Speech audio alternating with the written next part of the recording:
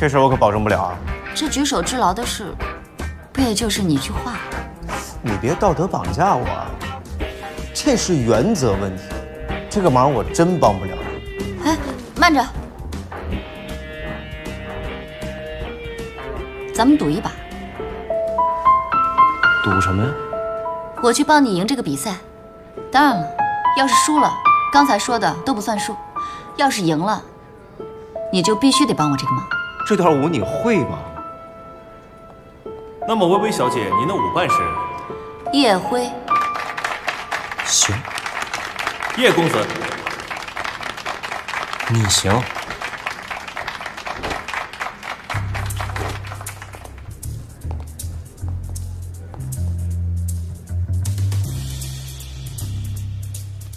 那就这么说定了。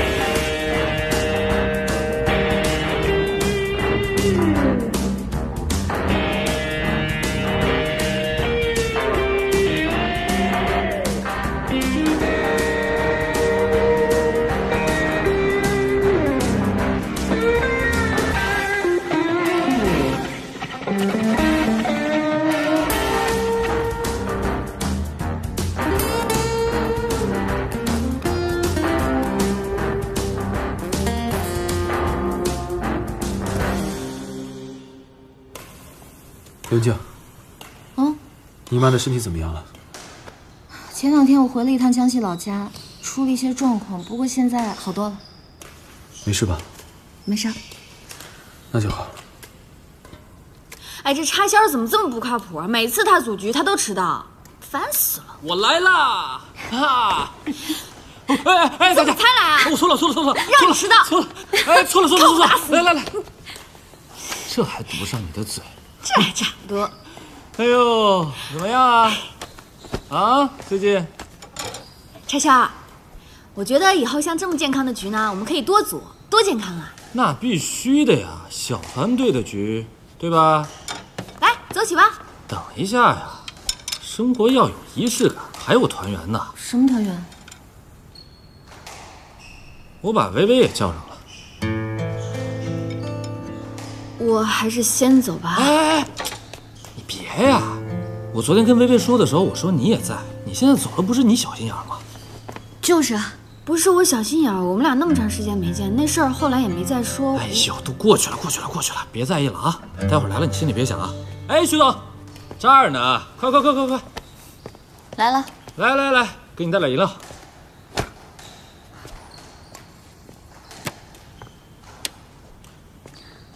我说插销，你这打球不早点约，还来个半路节。对不起，知道你时间紧。教授，我之后还有个会呢，到时候希望你帮个忙。好。来吧，犹豫什么呢？老规矩，黑白配。来，干嘛呢？不积极，快点，好，来喽，黑白配。干什么呀？那换个方式吧，咱俩点将。花花，咱们俩可好久没有一起组局打球了。今天，那咱们俩去杀他们个片甲不留。好，走。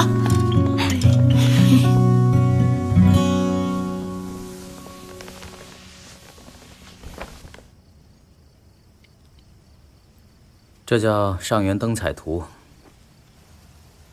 小辉啊，舅舅真正的梦想是把这高不可攀的艺术品平民化，让人人都成为艺术品的拥有者。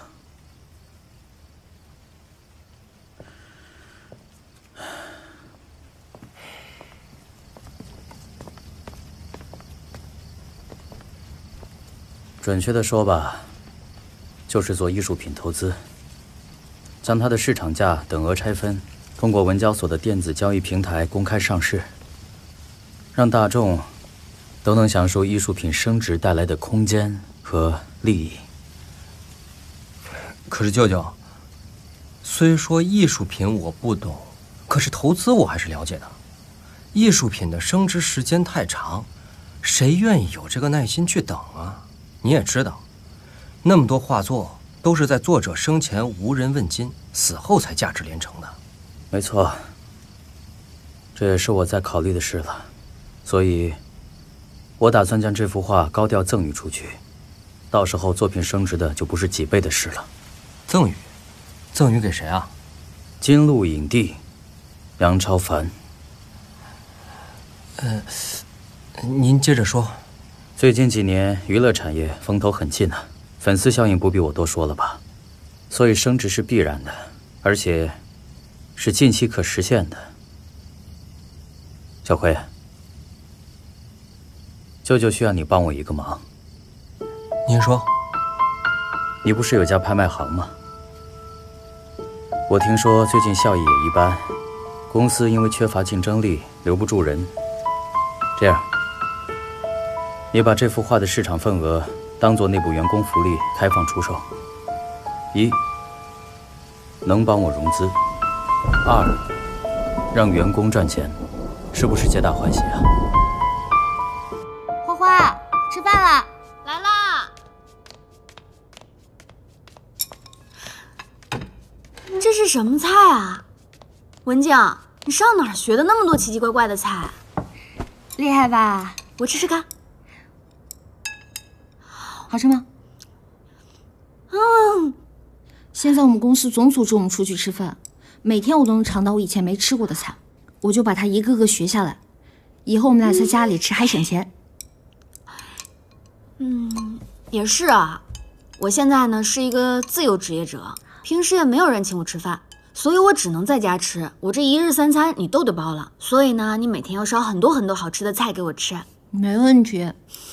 哎，你不是有很多粉丝吗？你不跟他们吃饭吗？粉丝他只能在线上给我投票呀、评论什么的，又没有办法请我吃饭。哦，我看你最近状态不错啊，你是不是换了新工作？涨工资啦？涨工资倒是没有，但是我们公司福利特别好，现在又有一个对我们内部员工开放的。什么福利啊？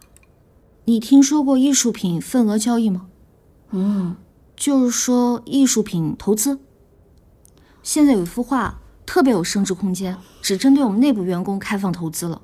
我在公司也研究了一下，也请了鉴定部的同事帮忙，说升值空间非常大。我就在考虑要购多少。这么好的福利，真的只能内部员工购买吗？明确规定。你要不想想办法帮我也买点呗？我觉得吧，这个叶辉他既不能坑自己公司员工，更不可能坑你啊！这事儿肯定是个稳赚不赔的事情。有钱赚，你不带我一起赚钱吗？你说的倒是没错，可是你现在还不知道什么画呢，你怎么做决定？什么画不画重要吗？你管它是百鸟朝凤图，还是什么小鸡啄米图，重要吗？重要的是你这条大腿，我抱上你这条大腿，我就有钱赚了。赶紧想办法帮我买点。那我想想办法呗。可不能再跟别人说了。我发誓，这事儿我不会跟第二个人说。那我再想办法。真的？不会是骗子吧？不会，刘文静是金融系高材生，她男朋友也是这家公司的老板，双保险。我已经托他帮我买一些了。哎，妈，你干嘛去啊？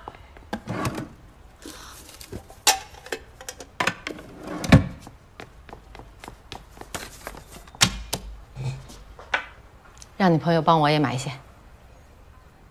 妈妈，这个是公司内部消息，不让外传的。那你不可以告诉第三个人啊。我肯定不说。你保证？我发誓。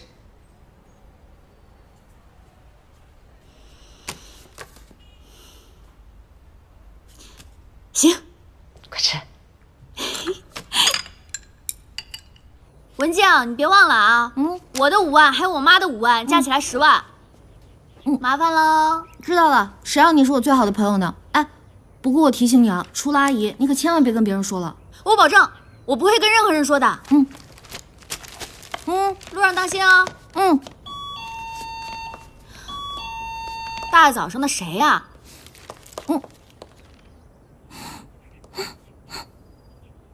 啥？阿姨好，文静，早上好呀。妈，进来，来，阿姨好，你怎么来了？阿姨好，阿姨好，阿姨好，坐，花花，来，快坐。花花，吃早饭没？花花，我们钱都带来了。你什么时候给我们买呀？